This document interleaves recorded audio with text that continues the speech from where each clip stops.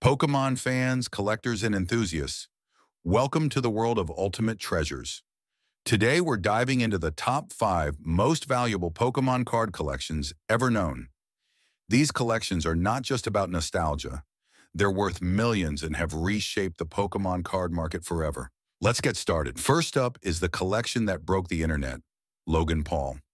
Known for his wild antics and massive influence, Logan shook the Pokemon world when he purchased a PSA 10 Pikachu Illustrator card for a record-breaking $5.275 million. This card, known as the Holy Grail of Pokemon, is one of only 39 in existence. Issued in 1998 as part of a Japanese illustration contest, its rarity and pristine condition make it a true masterpiece. But Logan's collection doesn't stop there. He's opened vintage booster boxes, acquired countless first edition base set cards, and even helped reignite global interest in Pokemon collecting. Love him or hate him, there's no denying his impact. Next, we meet the king of Charizards, Gary Haase, also known as King Pokemon. Gary holds not one, not two, but dozens of PSA 10 first edition base set Charizards, collectively worth millions. Gary's passion for Charizard started back in the 90s, and he's since built one of the most legendary Pokemon collections ever. His cards have even appeared on the show Pawn Stars, where he famously turned down a $1 million offer for part of his collection. Third on our list is Zach Browning, a true Pokemon historian.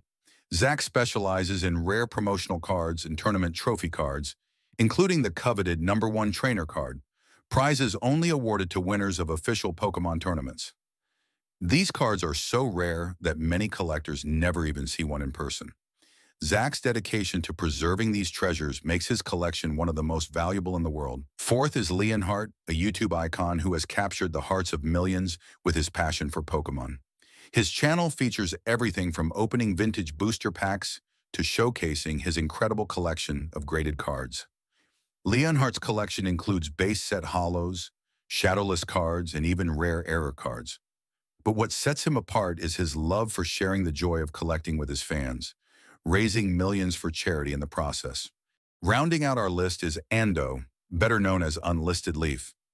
Based in Australia, Ando's collection is packed with rare gems, including Japanese exclusive promos and ultra-rare secret rares. With millions of followers, Unlisted Leaf brings excitement and humor to the Pokemon world, making him a favorite among collectors and casual fans alike. And there you have it, the top 5 most valuable Pokemon card collections in the world. These collectors have not only amassed incredible treasures, but have also inspired millions of us to keep hunting for that next great pull. Which collection amazed you the most? Let us know in the comments below. And don't forget to like, subscribe, and hit that notification bell so you never miss an episode. Who knows? You could be the next great collector we feature. Thanks for watching, and remember, gotta catch 'em all.